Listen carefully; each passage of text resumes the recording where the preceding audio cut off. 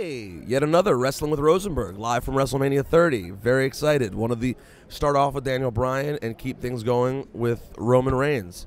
Pleasure. What's up, boys? How you doing? I'm good. How are you, man? Bright and early, man. I don't know if it's even bright out yet. It may not be bright yet. It is super early. Well, I'll tell you what. How does it feel when you start this early? That means that you have become someone that they need out there talking to people. It's a good feeling. You gotta like that, right? You can't make no money on the couch, so it's always a good feeling to be used and do your thing. It's nice to have that responsibility. Any surprises over the course of the last over a year that we've seen the emergence of the Shield? Anything that maybe you wouldn't have expected as a kid who was, aspired to do this? Has it been what you expected it would be? I think so, and a little bit more.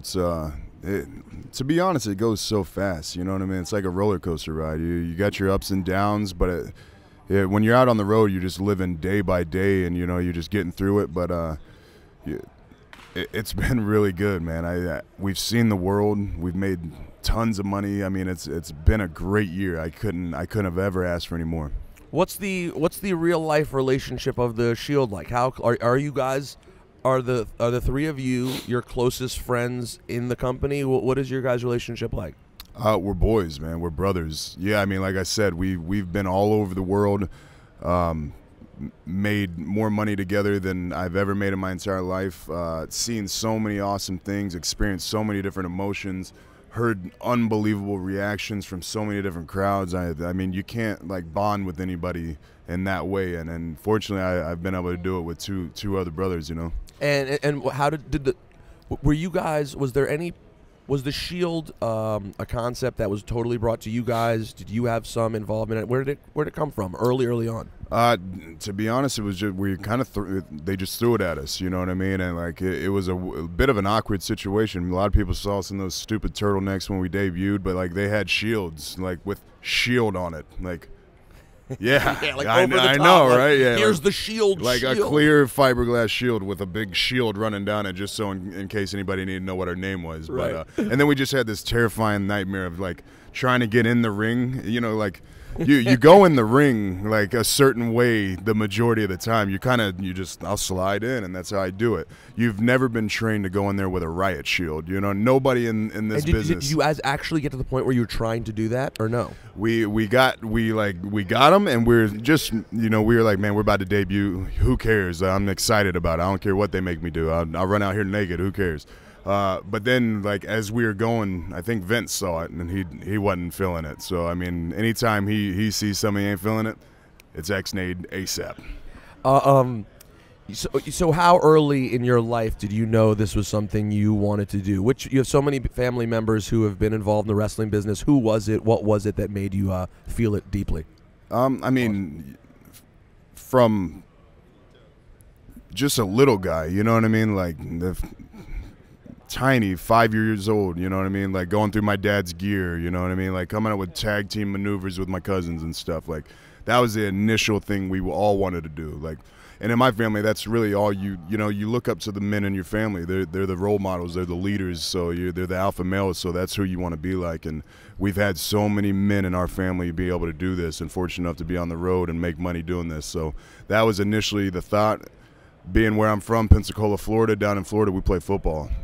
So every young man is going to probably end up doing that for a little while. Fortunately for me, I was pretty good at it, and I got good. Yeah, I got a full ride to Georgia Tech and spent a little time there. But it was always either wrestling or football, and then it was wrestling, football, and then wrestling. You know what I mean? So that's just me. Did you enjoy football as much as you do wrestling? Was it close? At first, football was pretty fun, but once I got into college and a little bit older, and it became just I need to get a scholarship. I need to make this many tackles or this many sacks, or I'm trying to be All-American. I'm trying to go to the league, and it became more stressful than anything. The thing with wrestling is it's extremely stressful, but it's art, you know what I mean? Like it's yours. Like football, you're gonna play it the same way. Like a D tackle is gonna do what a D tackle does. You know what I mean? There's only a few things he can do, but a performer it's just limitless. I can do anything I want to do. I can portray anything. I can show any emotion that needs to be shown. So it's a lot more well-rounded, I think. Well, it's funny. A lot of people, when they ask me about why I love wrestling, they'll say, "Well, do you love UFC?" And I'll say, well, actually, a lot of the things that I love about wrestling are exactly what I don't get from UFC, because I find the difference between someone who literally wants to just be beaten in the face and beat other people in the face versus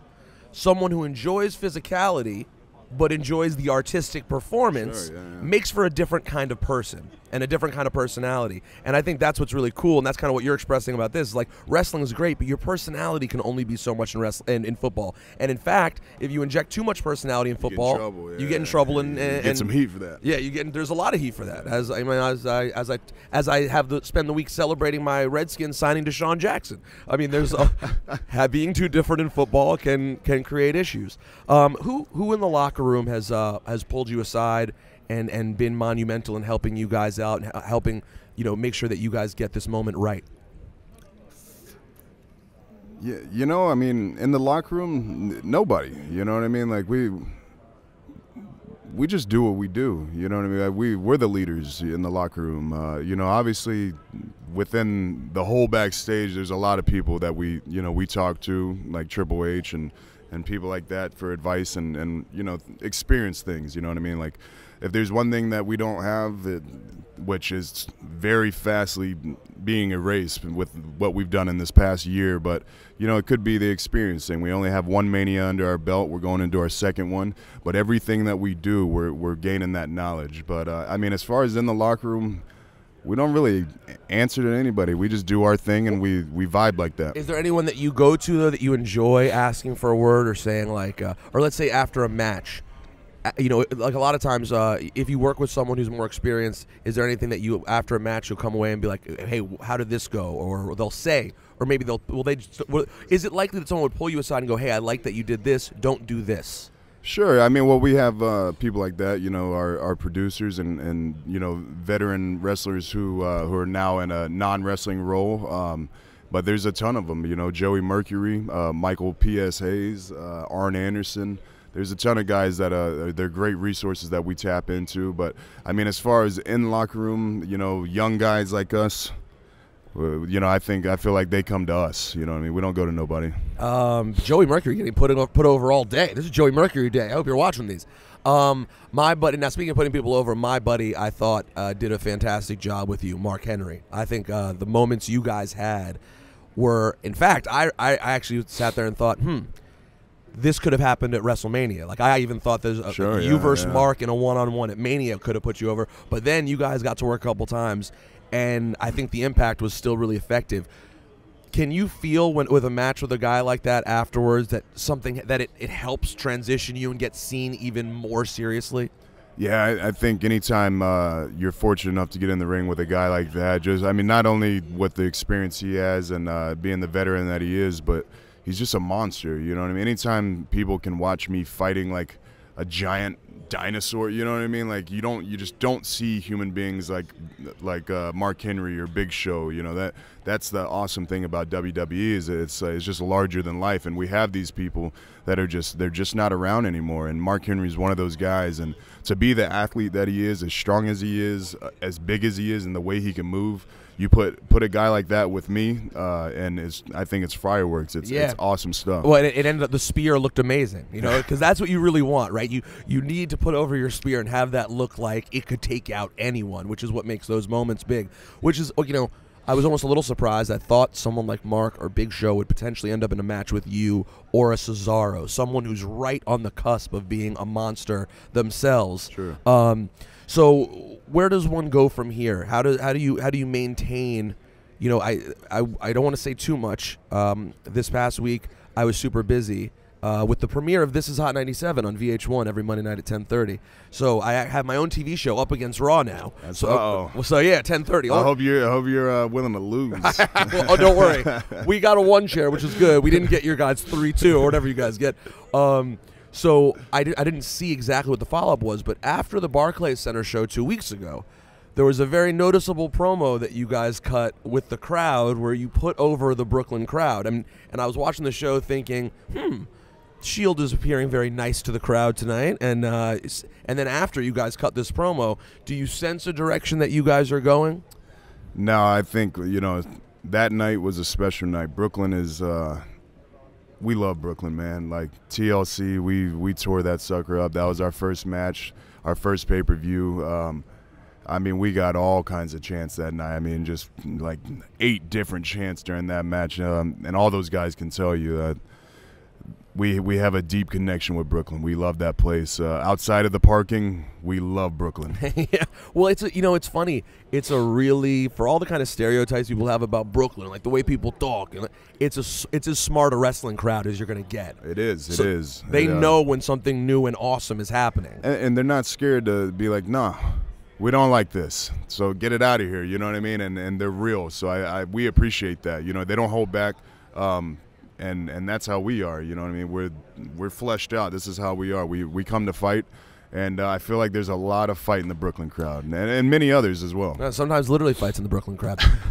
Now, who in the locker room exists right now that you think, you know what, I want to be a single star in time to get to feud with this person before there's no time left? Is there anyone like that you're thinking about? I think there's a good crop of young guys like myself that are, and you never know how your career is going to go or the path everybody's going to take.